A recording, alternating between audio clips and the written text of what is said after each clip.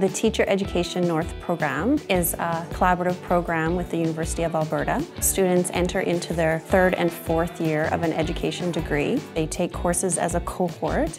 The cohort is all the students, the 40 students, take every class together, and they do that for 2 years. So they really bond together, they do lots of collaborative work together, and they really get to know each other over the 2 years. We work together to make sure we're all doing the best that we can.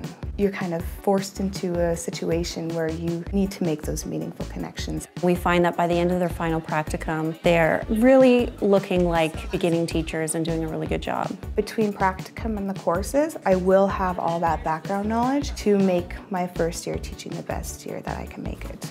We're looking for those types of students that really have a passion for teaching and a passion for working with children. I see really successful graduates coming out of the program and doing really well in their careers.